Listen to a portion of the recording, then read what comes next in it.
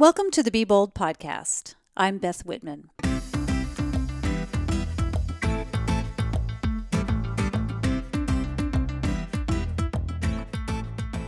If you're new to this podcast, welcome. This is where I feature conversations with women who have inspirational stories to share. These are women who are on the cutting edge. They are kicking butt in major ways and forging their own paths to success. They come from a wide range of backgrounds and find themselves in an equally wide range of stages in their lives. The one thread they have in common is that they are bold in what they do. They follow what they love and somehow have created a lifestyle that supports it. It's when we hear stories about other people's success and triumph over obstacles that we become inspired. Really, it makes us feel like anything is possible. I personally believe that we all have the ability to become better versions of ourselves. And what I'm hoping is that you'll find pearls of wisdom in these conversations, bits of information that inspire and motivate you. I'm hoping you'll hear something that makes you want to change and make choices in your life that ultimately makes you happier and more fulfilled. Please take a moment to subscribe to the podcast in iTunes, Stitcher, or Google Play and leave a review. And that literally just takes a couple of minutes. Those reviews are critical to building our Be Bold community. My guest today is Lois Ellen Frank. It's actually difficult to know where to start when introducing Lois because she is so accomplished at so many things. Lois is a chef, author, native foods historian, photographer, James Beard Award winner, and that's for her book, Foods of the Southwest Indian Nations. She has a Master of Arts in Cultural Anthropology and a PhD in Culinary Anthropology, and she focuses on foods of the indigenous tribes of the Americas. She's part native herself from the Kiowa Nation, and that's on her mother's side. Lois works in the Native community by focusing on the importance of traditional foods in their culture. And I've known Lois for probably 6 or so years, and over that time I've seen her business develop and grow, and what she's been focusing on is getting the Native population back to eating their traditional foods, and this is making them healthier. They're losing weight, they're reducing their blood sugar levels, and their issues with diabetes. And it's really been fabulous for me to see how that has evolved over the past number of years. Through her company, Mesa Cuisine, Lois, along with her business partner, Walter Whitewater, they offer a pretty spectacular meal for our Santa Fe culinary tours. We enjoy this beautifully prepared meal that utilizes traditional ingredients, and it's traditional with just a few exceptions. We're eating squash and beans and corn chowder, and the meat eaters have bison. In addition to this beautifully prepared meal, we also get a lesson in food history, particularly as it relates to the Native Americans. And once you hear our conversation, you'll get an inkling as to what makes that dinner so special because you'll hear Lois speaking from the heart. Lois is really quite grounded and a very wise person, and it just becomes obvious that she puts a lot of love, thoughtfulness, and wisdom into her cooking. In this conversation, we talk about her childhood growing up on the East Coast and how at an early age she was able to make money through her love of food and how her mother was so influential in fostering the idea that if Lois could dream it up, she could accomplish it. And that is so important for young people, for anyone to learn. When studying at culinary school, Lois got a lot of pushback, both as a woman and a person interested in native foods. She was actually told there was no such thing. We talk about how she was temporarily dissuaded in pursuing the culinary arts. So she went on to become an accomplished food photographer. But she found herself surrounded by foods that she was ethically opposed to until a comment by a mentor just ruined it, quote unquote, ruined it for her. And she knew she had to change the trajectory of her life.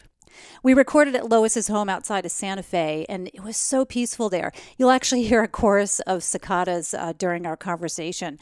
As you'll hear, Lois's life has had some twists and turns, but it was when she started listening to her gut that she started to really find and follow her passion. And I think that is such an important lesson. We may feel lost or out of sorts with where we are at any given time, but if we just slow down, pause, and listen to our gut, listen to our heart, the the path is right in front of us.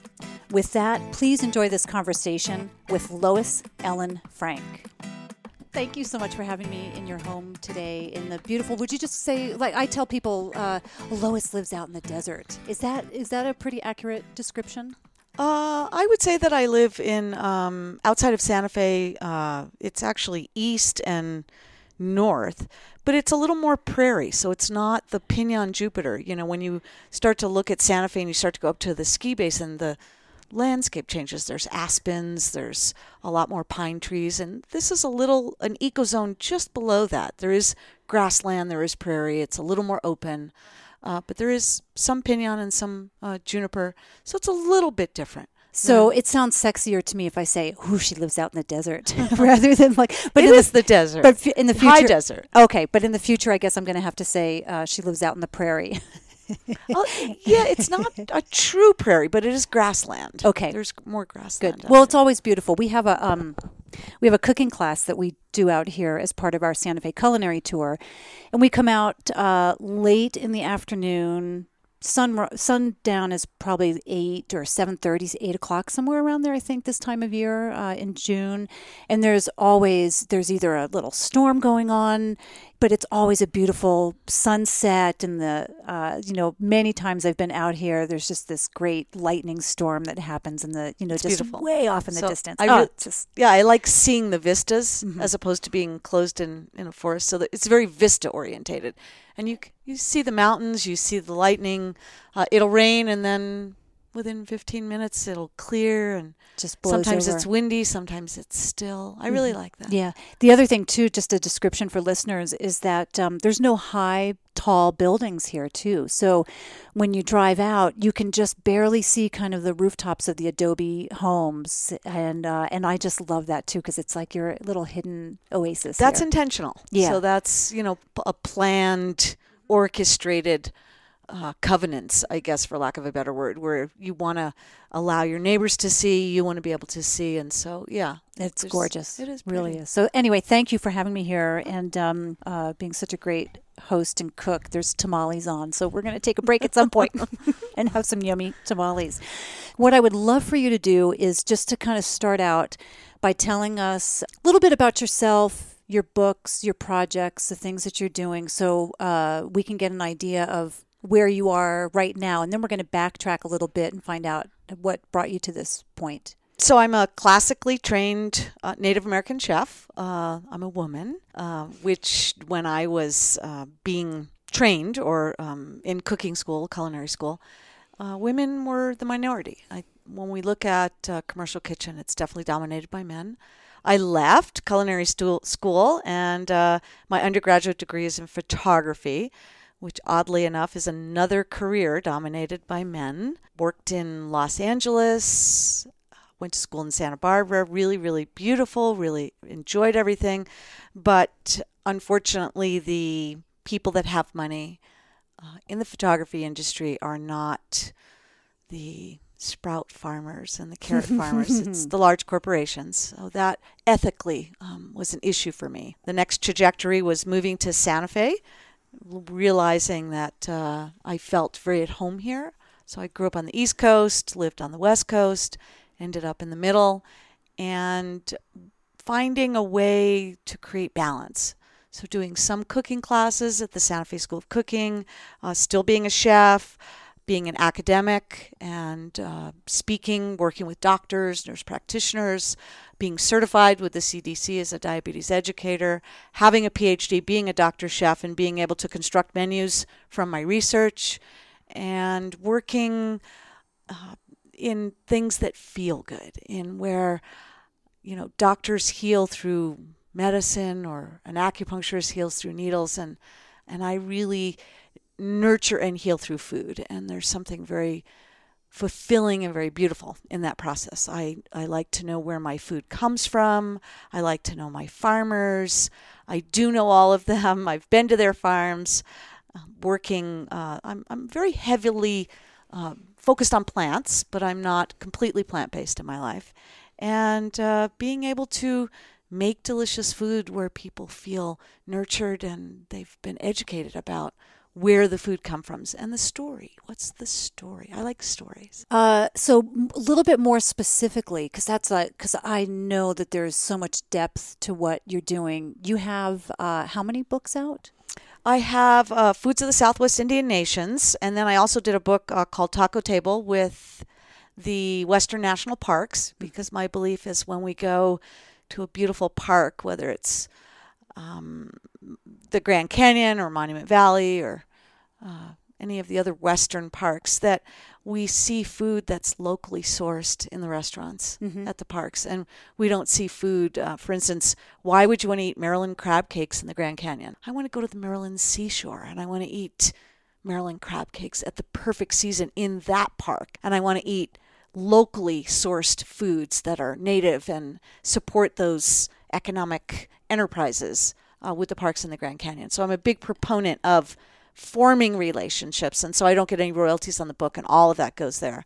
I've worked on the Bean book, the Great Chili book. I've done a series of food posters, which we've just brought back in, and I have 2 more books sort of in the works. One is The Turquoise Plate, which is the story of the chefs that were a part of my PhD. And then I want to do a book on the 3 sisters. I want to do a plant-based book. So a number of books. And what I'll do is I'll link to those in the show notes too, so people can find those books. And your dissertation, I saw your book. 504 pages. Yes, you wrote. Pretty extensive. What is that about? Kind of what's the synopsis of that? The actual title is called The Discourse and Practice of Native American Cuisine, which was very intentional, because I was told Native people didn't have a cuisine. But so the discourse and practice of Native American cuisine, Native American cooks, and Native American chefs. So I wanted to include both the professional genre and the non-professional, maybe it's a grandma, in contemporary Southwest kitchens. Academics love you to really have a lot of words. So that's the working title. Where do you even start to do research for something like that?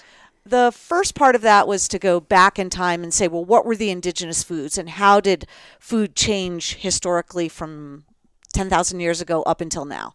What happened to Native people and why did their diet change? And so I broke it down into 4 periods: the pre-contact period, the first contact period, the government issue period, and the new Native. And then once you understand the basis, then we have to say, well, who's cooking that food? And how are they cooking it? And why are they cooking it?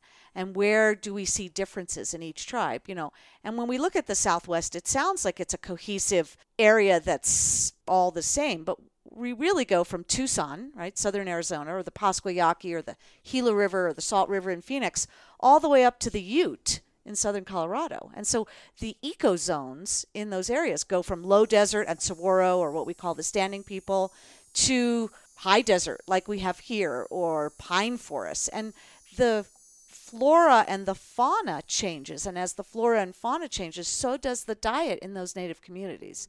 And so I really wanted to be able to talk about that and give examples of different people. So I drew boundaries because I did southern Colorado, southern Utah, New Mexico, and Arizona. And I stopped at the river between Arizona and California because then I felt like that goes into the West. But some people would classify some of those tribes along the river there as being Southwest. So demographically, you just have to make a decision and then say who's in that boundary. So that's what I did. Had there been any other study like that done previously, or were you really an innovator in that area? I don't think there was anything specifically what I did. There's been a lot of historical accounts of what people ate in the past, as if Native people are still in a museum and they're all gone, the Vanishing Indian. And I really tried to keep it present and evolving and alive. There is Native people are here. It's just, what are they doing? So there are some beautiful artifacts, and museums are a great way to learn the past, but I didn't want to focus on what was only. I wanted to focus on what was, what happened, what is, and what will be. So in terms of health and wellness.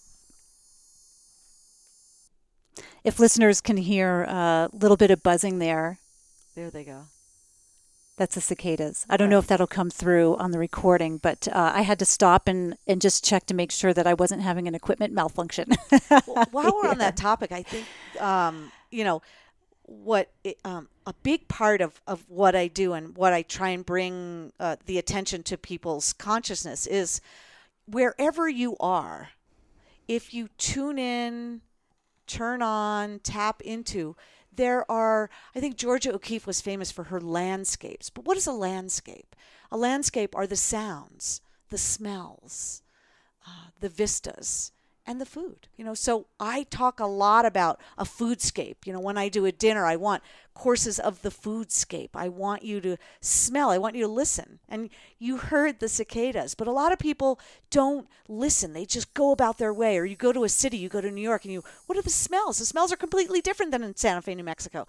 The smells in Seattle are completely different. You smell the water. Here you smell the desert. And when it rains, you smell the rain in the desert. It completely changes the smell. And so I really try and encourage people to pay attention to where you are. When you're at sea level, it's a different feeling than when you're not at sea level. There are different sounds and different smells, and the sun is different, and the warmth is different, and the rain is different. And just let that be a part of your process, your trip, your adventure, your tour, whatever it is, because there's so much to learn from what do the birds sound like. And the birds are different here than they are where you are. So I love that. This is probably a loaded question. I'm not sure if I know the answer to it or not, or how you might respond. You've been doing this a long time, and our culture has changed so much just in the last really 7-8 years with iPhones and smartphones and people not paying attention and spending more time looking at things and photographing them with their phone and not really listening to the cicadas and the animals, or smelling things. Have you noticed a difference, or do you think that in Santa Fe it's a little bit different, that people are pretty tuned in? So I've been here in this particular spot where we're sitting since 1995, and there is a difference. There's more homes. There's a paved road. It's evolving slowly, but there's still coyotes at night, and there's still a hawk, and there's mourning doves, and there's quails, and I love to watch the migrating birds, and I always leave enough of what I grow, whether it's the wild currants or the choke cherries or the yucca, so that the animals, and I share, and I don't fence things in. So I have bunnies, and they eat too, and I allow that, because to me that's a part of the process, and we all are in this together. You allow that. Do you observe that others are allowing that? I think here in this community where I am, there is that sort of consciousness. There's a couple people that are anti-coyotes or anti-this or anti-that. But for the most part, people move here to be with nature and coexist with nature. And those that don't and want to cut their lawn and have things paved don't last very long, because that's really not what the majority of us are about here. Yeah. So Santa Fe just doesn't resonate with the person who comes here and they're expecting. It's kind of like it's a little slower. Yeah. It's almost like living on an island. You arrive and you get it, or you don't get it and you leave. Yeah. And that's okay. Mm-hmm. Yeah, totally. There's different strokes for different folks. And I love to go to very remote places and see what is happening there when I travel, but I also like to go into an urban environment and city. I just can't do the city on a constant basis because it's too fast for me. I was growing up, my family always said, "You're a country mouse," with the little backpack and little and you grew up in New York, is that right? I did. So I didn't fit in well. Actually, Long Island, both my parents worked in the city. I did better further out on Long Island in the very remote areas of the Hampton. I had a garden there, and I worked in restaurants there, and I had a lot of culinary experiences there. So I do better in a little more remote, a little quieter, a little more country. And that's just me personally. And you were born there? I was born actually in New York City, went to school growing up on the North Shore of Long Island, and then moved further out to the South Shore, what is now the Hamptons. It really didn't have that same genre back then. It was always the Hamptons, but just not for the elite of the elite. It was potato farmers and bands and some restaurants and good food, and you went out to get out of the city to be. And how much time did you spend there in your life? Years, growing up since I was very small, and then working after culinary school and during culinary school in So early 20s or so, or Up until about, early 20s. what was the experience kind of, so you have a kind of a mixed background, part Native American, Right. part Sephardic Jew, is Jewish that on my right? dad's side. So what brought the Native American part to the New York area? My dad is first generation through Ellis Island, so both his parents immigrated 1899 and 1903, and he was raised in Brooklyn. So he had a very work ethic, work hard, get a show, get on the road, the salesman type of mentality, first generation immigrant. And he did. He was in the garment business and worked very, very hard. My mom was originally from Oklahoma and then spent some time in Florida, northern Florida, and then her family migrated a little further south, and much different, a little bit more slow, spiritual. My mom was very tall and very strikingly beautiful. So her little girl pictures are braids, but this elongated face and very tall, thin body. And she was discovered in Miami. She went to Cuba in the 50s before we were no longer able to go there, and did runway shows and dresses. So she was a model. She's a model, very strikingly beautiful. And then went to New York and was discovered by several agencies, Stewart Agency, Ford Agency, and did everything from Vogue covers to really high fashion, and then fell in love, got married, had kids, and then did more Sears catalog. I remember growing up, there was this ladder that was being sold, that you could put on your second story, because everybody, of course, on the East Coast has two-story homes. And you could have this rope ladder if there was a fire, and you could climb down and save yourself. And my mom was the model on the front cover of that packaging. So she did a lot of things that were slowed down, but she modeled all the way into her 60s. And then she started with her very dark hair and a natural look, and then went a little blonder as she got older. And you can see she used to have these styrofoam heads with wigs, and the three mirrors. And my sister has the same body as her and loved that idea of makeup, and I was a little bit more the other way. How many siblings? I have a sister and a brother, so it's me, my brother, my sister. So you said your dad was in sales? My dad, sales, but leisure wear. And he named a company after my mom, Jean West Fashions. And I don't know if you remember I can't remember if it was late 70s or 80s, but they had like leisure wear that was velour, and a top and a pantsuit that you could wear sort of out, but it was very leisure wear. He did a lot of that type of thing, and dresses that were in Sears. So my mom did a lot of that modeling. They worked together as she moved out of high fashion, the corset and the tiny waist, and into having 3 kids and being a working mom. And I think I'm from New Jersey, so I think that they're still wearing that leisure wear with gold chains there. I am pretty certain. My dad used to sell those. Yeah. I've seen that in a lot of the pizza places. Okay, so it was big on the East Coast. Yeah. Still is. And he did a lot with Sears, it was Sears and Roebuck then. The catalogs, and this leisure wear, so dresses or suits or velour. Yeah. So I'm sorry. Go back. Your siblings. You have. I have a brother who's 13 months younger than me, and then my sister who's 18 months younger than him. So 1, 2, 3, and then I have an older brother who's 11 years older than me from my dad's first marriage. So we share the same dad, but different moms. They weren't chefs. They weren't into cooking necessarily. What happened to you? We're so different. I think what's really interesting is when you get parents that are ethnically different and genetically different, it's the luck of the draw of what you're going to get in terms of how you're going to look. The 3 of us don't even really look alike, and everybody says same mother, same father, and we're like, far as we know. But so my sister got different genetics, my brother different, because my parents are different. When you have, so kids can be like the mom side or the dad side or something in between, and when they're ethnically different, you get these all over. And I would say that the same thing. My sister loves to cook now, but she's really focused on nonprofit. She had some health issues and has dedicated her life to being a patient advocate and helping others she has a disease, so helping others that have a disease like her or a rare disease. And my brother, very bright, very science orientated, and I think focused a lot of his life, he has a PhD from Stanford, on immunology. So what causes the body to do what? And part of that interest and that want was because my sister has a rare disease. So he's always been focused on how drugs work and what the diseases are and how the immune system responds, and then helping companies get those drugs to the market, and So she must making sure that they're what they say they're going to do. She must have been diagnosed quite early for them to Yes. then go into careers. Like they knew early on that Right. they wanted to go into these Yeah, careers my to sister help was out. probably 11 or 12, And meanwhile, you're out in the garden. pretty much.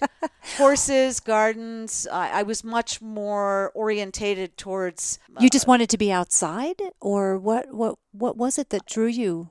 I guess from the earth, the plants. My mom had a garden. She read Rachel Carson.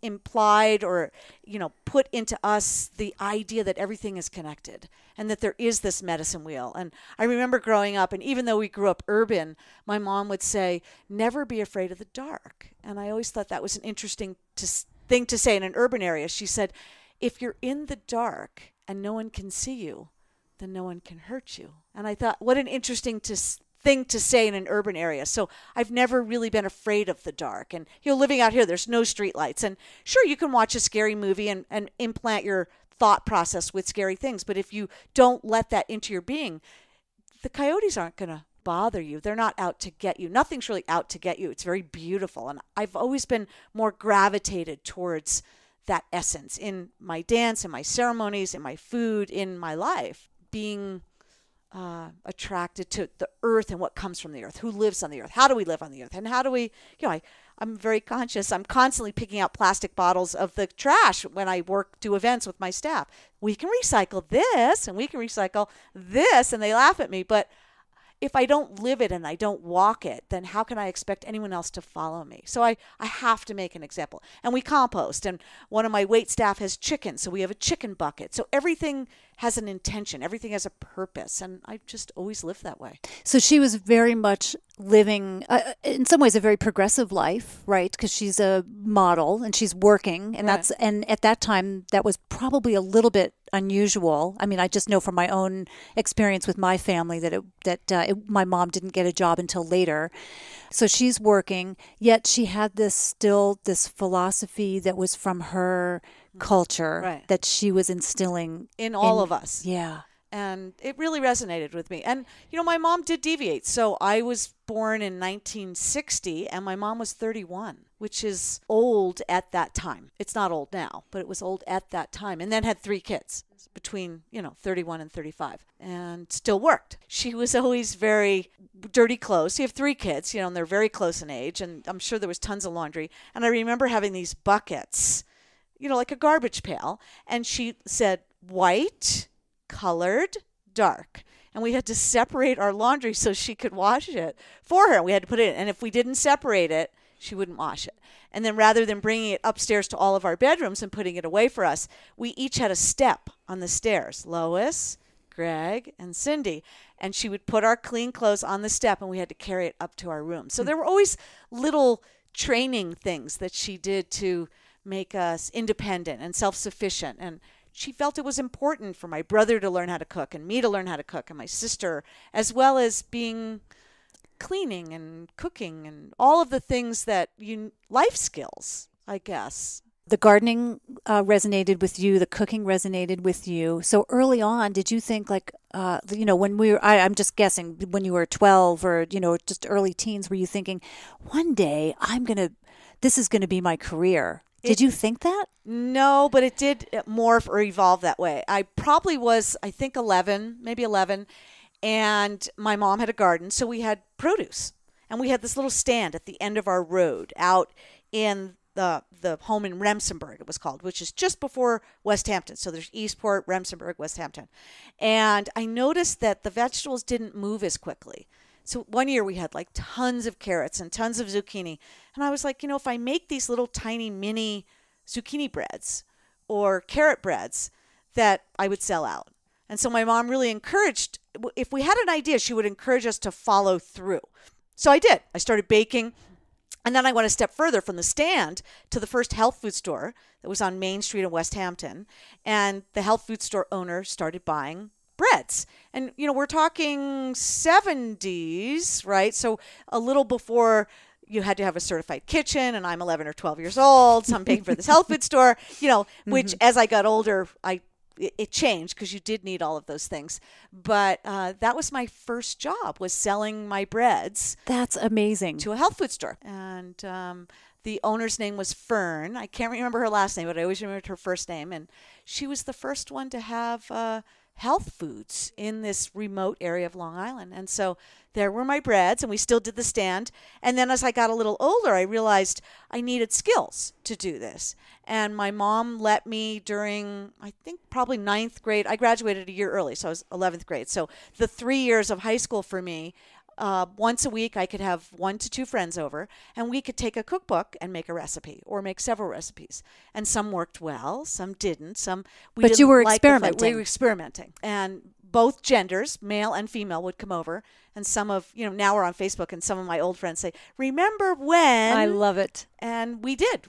Made recipes, and I was very vegetarian focused for a long time, vegan focused, and then I went back to meat. So I've sort of done a little of everything. I think I've always been a little more plant focused. I was a private cook for some wealthy families in the Hamptons, very young. I was 16. And then after I graduated high school, went to culinary school. So you really had some skills early on, and you had such a strong notion about what you wanted to do that there was just no doubt. Yeah. And it sounds like your family fostered that too, kind of helped that right along. I don't know that is so usual. That's pretty special. I guess, yeah, when I think about it, the one thing that my mom really pushed in us and made us believe was that if you can think it, you can manifest it. All life is about figuring out how. How do you manifest that? How do you attract that into your life? And would she literally use those words to you, or is that a sense that you got? Those are my words. But, so my dad was Jewish. She was raised Southern Baptist and Native. So there's different, like the Southern Baptists came into the Native communities, and there's Native spirituality. And she instilled everything in all of us. And I do remember being about 16 and thinking, I started to read Lao Tzu, and I started to read the Tao Te Ching, and I started to look at other religions. And, to this day, I really look at religion as it doesn't matter how you get to the center, like the bicycle wheel. So you can have Hindu and Buddhism and Christianity and Judaism and any other religion. And it doesn't matter how you get to that center as long as you're in the center. And I think all religions have a lot of beauty and a lot of good in them. It's just whenever you get too extreme in one direction, it gets off kilter. But it doesn't matter how you do that, as long as you do that, as long as you have love thy neighbor, and you have a lot of the philosophies of helping and family and tithing and giving back and inclusiveness, and we are all family. The earth is only one, and there was a lot of that, and that's carried through my spiritual belief, my mental belief, my physical, and also how I approach the ethics of my business. And I think as I run a business, I'm a lot more B Corp orientated than I am C Corp. So I do want to make a profit. So I'm not a nonprofit, but I want to make a profit with ethics. And you want to give back in the process. And I want to give back in the process. And if all of us started to do that on some small level, the world would completely be a different place. Because there's nothing wrong with capitalism, but how do we do capitalism? By giving back or tithing or doing a scholarship or helping a Native community or building a school or building a medical clinic or just a scholarship, anything that is... And to me, it goes back to that medicine wheel in Native tradition, that circle of life, that circle of all of us in it together and all of us helping each other. So all of those have carried through. And I am much more B Corp orientated. You are too. Yeah, I think to a certain degree. We give, and during all of our international programs, which oftentimes we're traveling to developing countries. So on their international tours, there's always a giving back program as part of that. So it's kind of neat. We'll go to an orphanage, or we'll go to in Bhutan, we support a organization that helps women of domestic violence. And, we'll donate money and we'll go see what they're all about. And it's really just kind of broadening our minds and kind of understanding a culture a little bit more from that. So I do totally understand that. Of course, not everybody understands that or even knows where to start in terms of that. And I think that's one of the issues. I think there's more of that conversation, and the fact that there is a B Corp, and I think even in Washington State, I'm not even sure if can you register as a B Corp now? And that's kind of a New Mexico, the last time I looked, New Mexico, and I'm not a registered B Corp, I'm an LLC. The last time I looked, New Mexico didn't have any. Yeah, I think California's the first. They led with it. And for people who don't know, and I don't have all the details of it, but it's being able to set up your business so that there is an element of giving back as part of it. So there's probably special tax breaks. And I think it's just starting to come into the consciousness across the country that's an option. And it's just I think it's a philosophy that companies can take, and I think that's really important. And whether you run it as strictly an LLC, using that model, right? It is, yeah, which is great. For all of your listeners and everybody that's a part of just their daily life. So even if you work for someone else, how can you give back? You can go online and buy hand-harvested wild rice from a native community where all the proceeds go to protecting that land and keeping that wild rice alive and perpetuating that. Same thing with cornmeal. Same thing. There are a million ways to actively. So it's not a passive thing. I believe that everybody can make conscious choices on a daily level.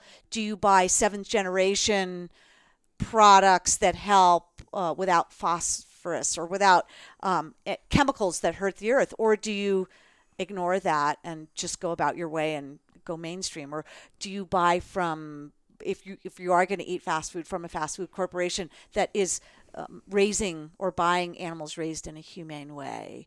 And I'm very proactive. I believe everybody can participate, and there's room for everybody to join on. I've heard you say this before, and it really sunk in the most recent time I heard you say this. It's you will go to the farmer's market and you will purchase the local produce, and part of that is really not only is it probably very high quality, but it also encourages them to continue with their business. It tells them in a very real way, I value what you are doing. Please continue to do it. Exactly. And I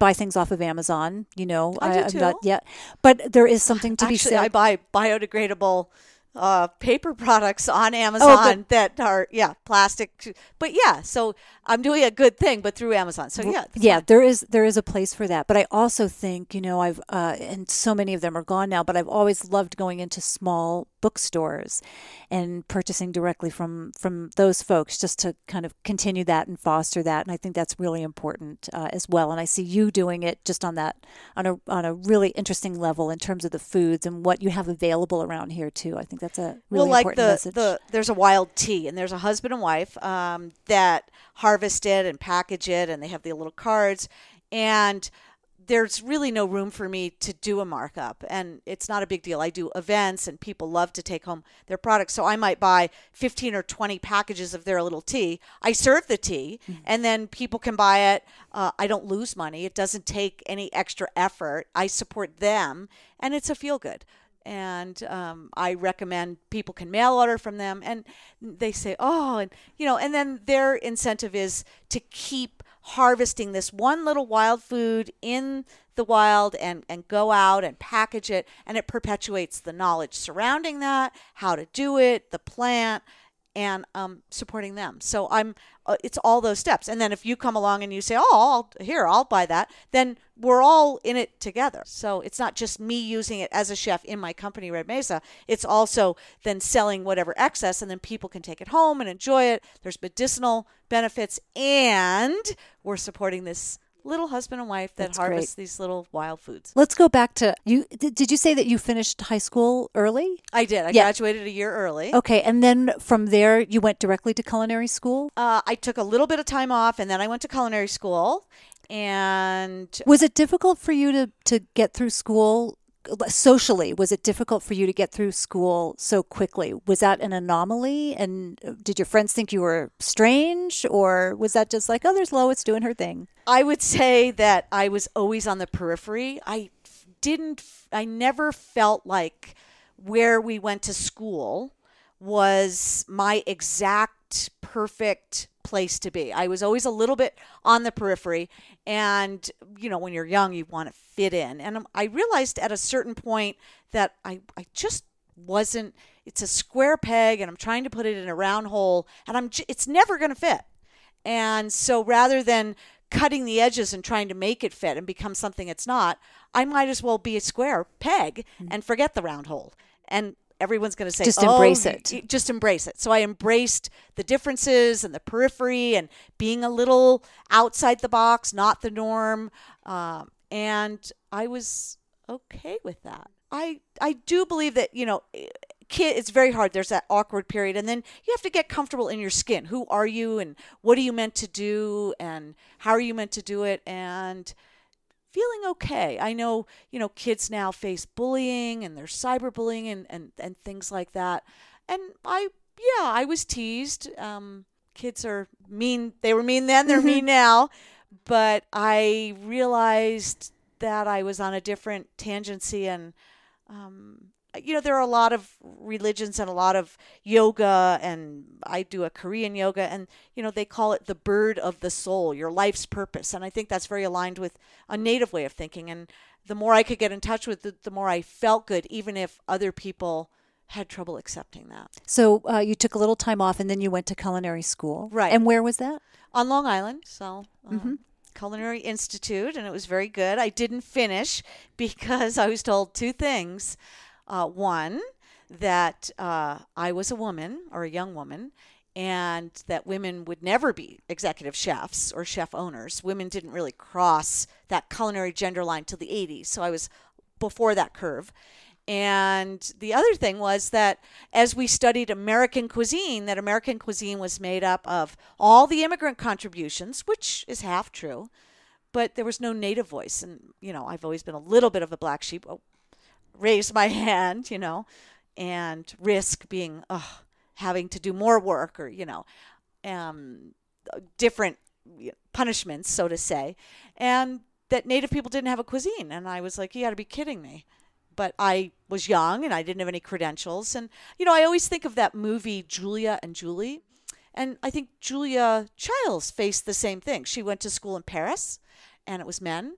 And she went home and practiced chopping onions so that when she got to her class, she had the mound of onions and it was more and quicker than anyone else. And I think women in the culinary industry have had for many years too. And it's still there if you're, depending on the environment, it could be 5-1, 10-1, 20-1. I've done dinners where I'm the only woman. So when you heard those messages of, women will never be executive chefs and there's no Native American cuisine, what did that do for you?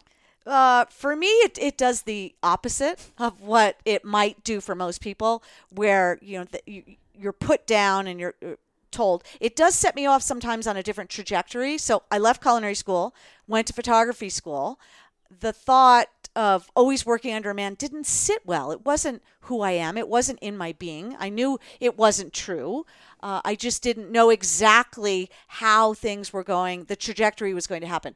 I always knew it was food. So I started as a chef. That wasn't quite exactly. So then I went into photography, also dominated by men.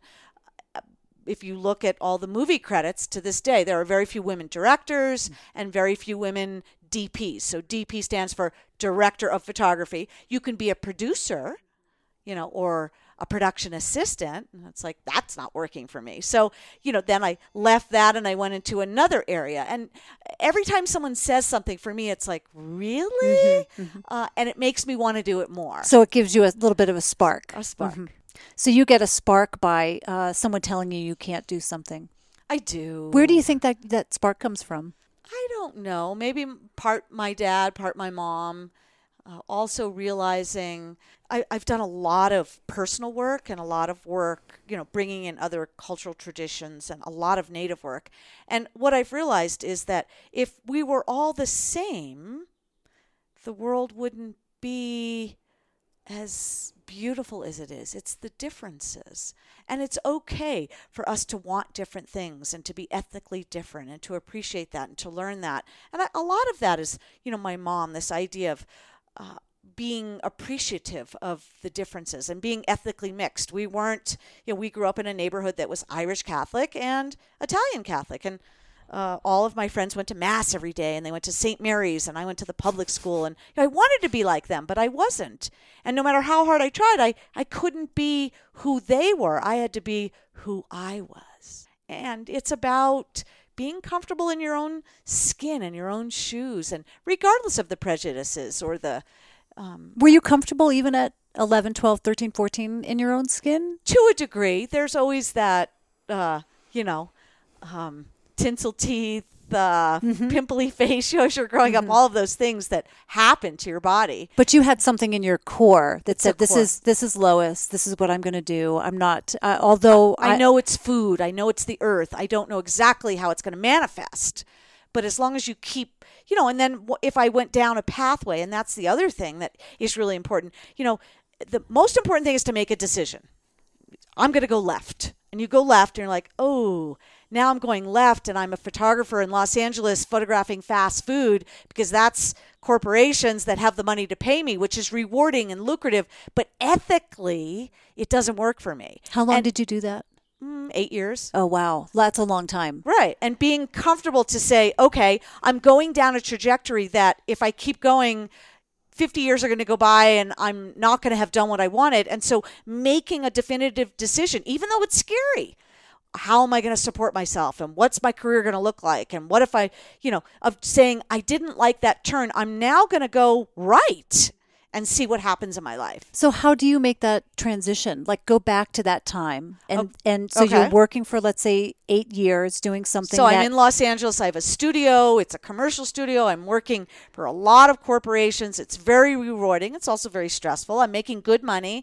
And ethically, I'm promoting foods that I don't eat. And in some instances, haven't eaten since I saw how and where the food is coming from and how it's being prepared and the ethics and making a decision. Okay, I have to transition. So slowly, I knew I wanted to leave. I loaded a truck. I put my phone on call forward. I moved to Santa Fe, New Mexico. I lived on the north side of town until I wanted to look around and buy a place. So I wasn't sure what I was going to do. And I put my phone on call forward. I didn't tell a soul that I left. I flew back once or twice or 3 times a week until to work. To continue sure. to work. Okay. Yeah, so you're transitioning, but knowing in my being, and also in native ideology, we're taught to listen to our dreams and our feelings, that gut. So if you do something, some people call it muscle testing, there's a million ways to define what you do, where you test, and if there's resistance in your body, it's not good for you. Or if your gut is in knots and you're like, I know I don't want to do this, but I feel like I should or I have to do this. And it always turns to a disaster anyway. So what we have to do is learn to follow the gut and feel good about it, even though it's scary, and not know, on the risk of how is the universe going to provide? How am I going to make a living? That it will, and so it does. During that time when you were a photographer and you're maybe photographing some nuggets, right? Let's say, for lack of a better word, let's call it food. And so something because was kind of there's always a trigger for me. So I had an elder who came to the studio and a famous photographer. He was just amazing. I mean, I aspired to, but he had always followed. He was always periphery, not doing mainstream. And he looked at what we were photographing and he said, "Oh, is this the poetry from within? Is this your life's purpose?" And I was like, oh, man, would you part of you feels like, just leave me alone. I'm making good money. But in hindsight, as I look back, I still have friends in that industry that are doing the same thing and they're miserable. So something happened with you. There was a trigger and it just flipped you. And you said, I have to make a change. Yeah. Do I want to live with myself doing this, knowing that I'm not eating this food and I'm telling everybody else to? And how long can I exist that way? And I guess the strength of the ethics, the strength of those feelings of how I feel and how I want to live was stronger than any fear that I had. I have this philosophy, and I talk about this quite a bit, that we, for one thing, that as women, we're told that we can't do certain things. And we learn that from a very young age. In your case, it was very specific. Women weren't executive chefs. There's no Native American food, There's to no speak women of. photographers, director of photography. Yeah, Exactly. On and on. Right. So we hear a lot of those subtle messages from the time that we're born also. So we naturally have this feeling of like, I can't do this. A woman shouldn't be doing this, whatever it is, X, buy a house, go travel by herself. When we start to waken up to the possibilities, I think that we might get an idea of, well, maybe I can be a professional photographer, maybe I can be an executive chef. And then there's this transition that happens of you start to believe it, and then what you put behind you becomes unfulfilling, or it becomes there's so much fear going back to that old lifestyle that there's nothing to do but move forward. And it sounds like that's exactly what happened to you, is that you had maybe this little niggling sensation of like, doesn't feel quite right. And then boom, somebody comes in and points out something really obvious to you. And you say, oh crap, there's only forward now. Right. And, it's not easy. My dad, because he was very conservative and first generation, can I have a job like a human resource director or a secretary? He thought those were really good jobs for women because it was stable and you'd save for a retirement. And that's what he knew. And that's what he knew, which is fine. But that's not who I am. And I think my mom gave us enough. If you, just like that movie, if you build it, they will come. If you see it, if you feel it, if you breathe it, if you think it, you can manifest it. Do you think that you have to have a pain point before, not you, do you think in general people have to have a pain point before they make a change? Some. I don't know if everyone does. But yeah, sometimes you hit rock bottom, or there's you're in a car accident. You're physically changed. Sometimes the universe does things, we have no control over what happens to us. The only control we have is how we respond. And, is your glass half full or half empty? I've always been half full, always. And I have lots of friends that are half empty, and I love them. And I can be around that. That's not my core belief system. It's half full. I know some people think that to get back to the kind of the pain point thing, because I think it's important. Some people do think that the only way people will change. Some people think people don't change, period. Some people think people will only change if there's a pain point. And then, and I have the same belief that I think people will change. You don't have to hit rock bottom to make a change. And I think that's a really important lesson also, because I think sometimes people will let things get so bad and then they make the change. I think there's a subconscious feeling of like, I have nowhere else to go. Yeah, nowhere else to go. Yeah. The really great quote is, nothing's beneath you when you've hit rock bottom, right? So you will do anything, because you've got nowhere else to go. You can't go any lower than that. I always, I think, with all the work I've done. So, and I went through a divorce. Okay, so my marriage didn't work. And I think when I got married, I always thought, oh, I'm going to grow old. I've known this guy, blah, blah, blah. When the crisis happened, I went and got help, whether it was my friends, but professional help, people that are trained to help me. And I always think of it as, if I fall skiing and I break my arm, I don't go see a dentist. Why would I see a dentist for my broken arm? I see a specialist or a sports doctor to help me repair my arm and do it well and do it the best. So if I have an emotional problem, or I'm not happy in my job, or I don't have enough abundance, or whatever it is in my life, who is the specialist in that field that can guide you and help you? And I make an investment in that. I make an investment in me. A lot of people are like, oh, I can't really afford a massage. That's extravagant. For me, it's a necessity. It's a tune-up. Yeah.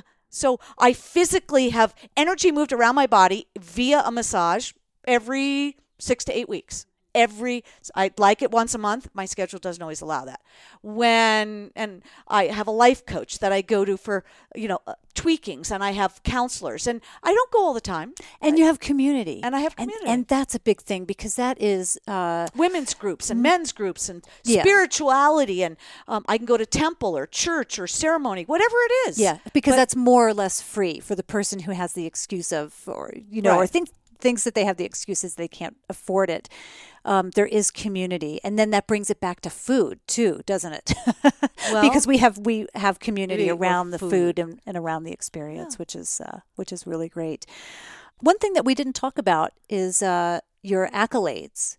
Your book is a James Beard Award-winning book, isn't it? Congratulations on that. That's been a number of years now. Is that right? Yeah. What year was that? So I'm due. Yeah, it's this was 2004, and I am due for another book and maybe another James Beard Award. Yeah, absolutely. I am honored. This was, I think the funniest thing is when you get nominated. And you go, and it's black tie, and James Beard is it's an amazing foundation. And what's the process of being nominated? Books are submitted, through your agent or through the publisher or through yourself, and then they get down to the finalists, and there's, at least for me, there were 3 finalists. But what they don't tell you is, and of course you accept the invitation, you have to spend your own dime to go to New York and get a hotel and wear black tie and sit in the audience like the Academy Awards. You're nominated, right? And so I'm the chatty one. Walter came with me. My husband came with me. And they seat you next to your competition, but they don't tell you that. So I turned, to the right, and I'm like, are you excited? What are you here for? And they said, Texas Cowboy Barbecue. And I have this lump in my throat, and I'm thinking, I wonder what category. So what category? Which is Americana, which is the same category as us. And then I turned to the other side, and it was sort of America the Bounty, a little of a lot. And I wasn't as concerned, but I'm sitting there, and I have this lump in my throat, and I'm thinking, you got to be kidding me. It's the Cowboys and the Indians again. What is it about American history that does this? And Jacques Pepin was the announcer at the time, and he's very French, and nobody could understand him. And so the Cowboys are like, it's the Indians. They were just happy they understood him. But in that one moment, they realized if it's the Indians, it's not the Cowboys. And we just looked at each other and we said, it's time for the Indians. So it was okay. There's this, sort of amazing moment. And was that a joint? No, Walter's your business partner, and Walter came with me. Walter's always been a big part of what I do, and he likes to be a little more quiet and do the savory part. I still do all the baking and all the desserts, as well as running the company and interfacing with clients and staffing and all of those things. But Walter loves the savory, and I think he has a very beautiful aesthetic in the food. How should we present it? And he has a good palate. So we've been working together since, I'm going to say 1991, maybe 1992. So a long time. Maybe what I'll do in the show notes is post some photos from our dinner, which when you talk about the presentation, it's just, it's really great. Yeah. So yes, I think you're due for another one, but congratulations on that, because that is a really big deal. Since that time of the publication of that book, you've also, you've changed your thinking. I believe you've changed your thinking around food preparation and also your own lifestyle in terms of eating. And as you mentioned earlier, mostly plant-based. You'll have some meat. I think it's more ethical eating probably in terms of the meat that you do eat. Yeah, I don't do any commercial meats anymore. So I don't like the way animals are being raised in factories. I think it's inhumane from an ethical standpoint. But I also think that if an animal is raised in fear or in a condition that's not the way the animal was meant to live, and that's why I only eat wild now, like an elk that's taken down, or a deer or a bison, because for them, they live a normal life like a deer or an elk, and they forage, and then they have one bad day. And the bad day is the day someone takes their life. But factory farm raised or commercial meats, it's very inhumane, and there's suffering. And I don't know if you notice, but I'm very body conscious. And so, when I get fear, I feel like, oh, of course, and you feel that adrenaline. You feel every muscle in your body just tighten. imagine living your whole life like that. And then imagine eating another animal that lived like that. And so for me, I'm out. Not to mention the antibiotics and everything else. To keep them alive, because they're in a constant state of, if we talk about flight or fear, they're in stress. And I don't want to eat that. You know, if we think of our bodies as a temple and we think of we are what we eat, why would I want to eat that?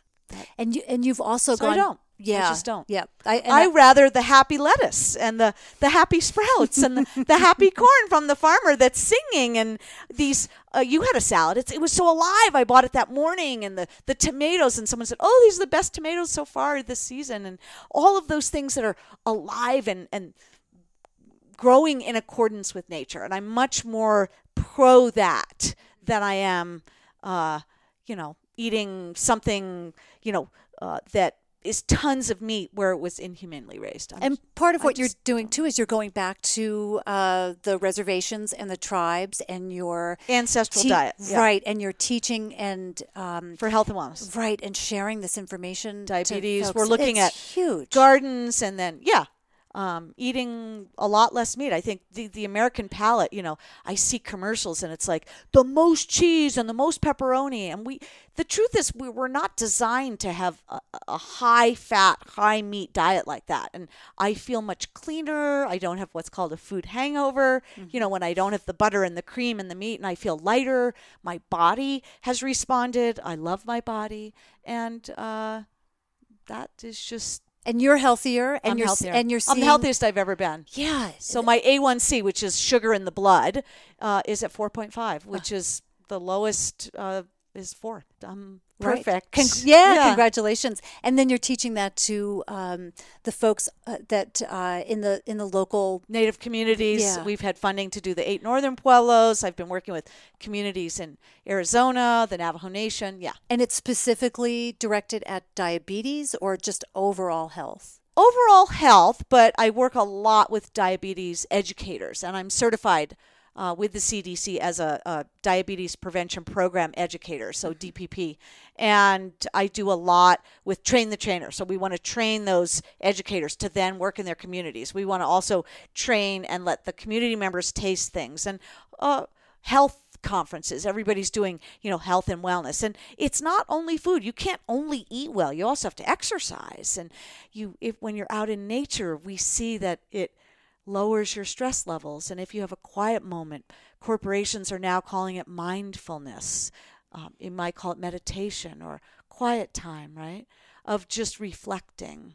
And all of that is part of health and wellness. Focusing and appreciation and enjoying and tasting, which all makes a difference when you sit down to a meal as well. Quiet time. You don't need to eat your meal in front of the TV or with your, just what are the elements on the plate and what's nourishing you today. And I don't know, I'm just, I guess I'm a little different that way, but I do feel better, and I'm the healthiest I've ever been. Well, thank you for what you do in the community too. I think that's amazing, and I feel like there is there's a wave that's going on, in the U.S. right now. That's a kind of a pendulum swing away from so much of the processed food. People are realizing that the reason why there's so many commercials on TV for drug manufacturers is because we've just gone way off the deep end, but there's a more natural way to heal ourselves, and that is through food and better diet and exercise. And I think people are coming around to that now. So I think so. Yeah, you're doing that for the communities people think, here. Oh,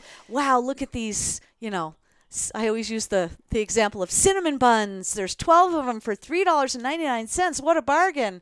And really the truth of it is it's not a bargain, because it's gluten and it's highly refined and it's high in sugar. So much sugar. And it's not a bargain anymore. The mantra for me is less of a better quality. How much should a real loaf of bread cost? $5, $6, $7? Yeah. How much should a pound of organic lettuce cost, or sprouts cost? And I'm not afraid to make a conscious decision. And, I know a lot of people are like, oh, well, how can we afford that? So a pound of dried beans is 99 cents for pinto beans, and that feeds, a family of 6. For a week? Yeah. Probably. Yeah. Right. So we just have to shift. We're recondition, rethink it, be bold. Yes, absolutely. Be bold in all the decisions. Great. Well, Lois, thank you so much for your time. And is there anything that you'd like to cover or add that we missed out on today? No, I guess if I were to say one thing, to people out there, it would be find your true self. What is your true self, and how do you live that, and how can you be that, and what do you want? Just start asking your questions. There's 4 questions in Native tradition that we always are told from a very young age. Who am I? Where did I come from? Where am I going? So what do you want to accomplish? What's the legacy you want to leave behind? And how am I going to get there? And that's the those are the spokes. How am I going to get to that center place where I leave a legacy and I feel good about what I've done in my life? And I don't look back and say, I wish I had. But you do it, even if it's scary. And realize that there's those of us out there, we're scared too, but you walk into that circle, you walk into that place and you say, it's going to work. And it does. It sounds so simple. I know. It does. It sounds is. really simple. It is. Yeah, it's simple, but it's not easy. I know. Right. So how does someone sit down and get in touch with that? It's going to be different for everyone. I wish I had a formula that I could say works for everybody, but your formula for where you've gotten to where you are and my formula for where I've gotten to where I am might be a little different. And so experiment. With different practitioners or different groups or different senses of community. And you'll know immediately when it resonates. There's a feeling of, I found my family. And there's a saying that we always say, you're in my tribe. And you're in my tribe doesn't mean immediate family. It doesn't mean blood. It means a sense that you have my back, I have your back. Together we're accomplishing something. You're my perfect client. You're my great friend. You're my colleague. I want to work with you. I want to work with more people like you. And so you feel it. And if you just allow, you're like, okay, I need more of this. And as you put those desires out to have more, then you attract more. There's that saying, birds of a feather flock together. So if you're so different, you can't be, I always think of, for instance, let's say a heroin addict. So a heroin addict can't be with sober people because they're a heroin addict. They can only be with other heroin addicts because that's what they're doing. But as soon as you make a conscious decision to become sober, you can't hang out with the heroin addicts anymore. You have to go into a group or a setting that allows you to be sober. And so that's what I mean by that, is finding the like. And if you don't like where you are, then start to look for others that are where you want to be. And that's the first shift. That's the beginning. And then you'll notice that it's like dominoes. Ooh, you meet one and you're like, ooh, I met so-and-so and I'm so happy. And I'm in this free group or this counseling or whatever it is. Or I found a yoga group, or I found a meditation group, or I found this video online. I get the daily I get Abraham Hicks every day, and I spend the time and I read it, which is some sort of affirmation that changes my life, that makes me think. And those are free. And when you're open to that, and when you start to pursue that, then more comes into your life. Isn't that true? I do. I think that. It's the domino. And birds of a feather. And then all of a sudden you're surrounded, your life is exactly what you want, and you're happy and you're blessed and you're thankful. And the more blessed and happy and thankful you are, the more you have. And the more you attract that, and the more you attract. Wow, that's such a great note to stop on. Thank you so much, Lois. This is really, really special. Oh, good. Well, thank you for having me. Where can people find you?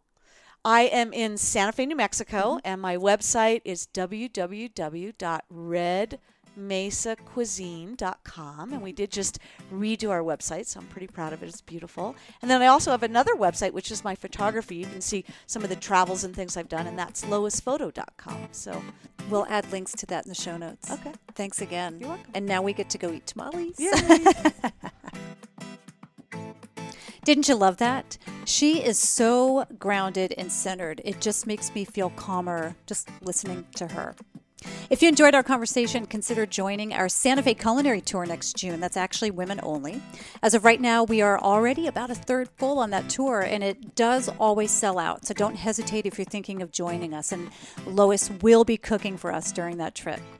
A reminder that if you like what you hear, please subscribe to the podcast on iTunes, Stitcher, or Google Play, and leave a review. Those reviews really do help the podcast get more exposure, and ultimately it helps us grow our Be Bold community. I bet you know a few people in your world who would also enjoy today's conversation and this podcast in general. So please do share. Podcasts are a new thing for some people. So if you've got a friend who doesn't know how to download them, take a moment to give them a lesson.